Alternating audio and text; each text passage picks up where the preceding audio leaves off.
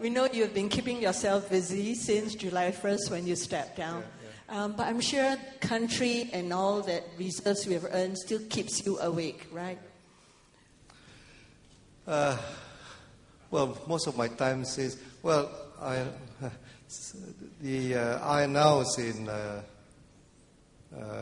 June the 23rd, I think, that I was putting myself forward as a candidate in the presidential elections, and I was going to step down from GIC and SPH from July the 1st. So during the week after July 1st, I was mainly involved in handing over my duties, settling matters. Well, July the 1st, of course, the last 2 or 3 weeks, I've been focusing on how to get my presidential campaign going. I've got a good team now. I think the preparations are well in hand. And I look forward to the elections, which, as you all know, have to be done before August the 31st, because the term of the president will end by the end of next month. So it's keeping me quite busy.